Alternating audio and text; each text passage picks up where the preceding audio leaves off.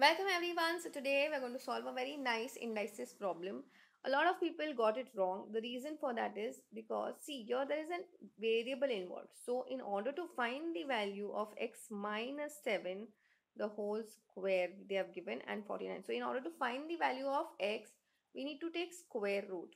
But please understand when there is a variable involved you need to put your final answer in terms of what plus minus 7. Okay, so here if x minus 7 was equals to plus 7, therefore value of x would have come out to be 14. And if x minus 7 was equals to minus 7, then value of x had to be 0.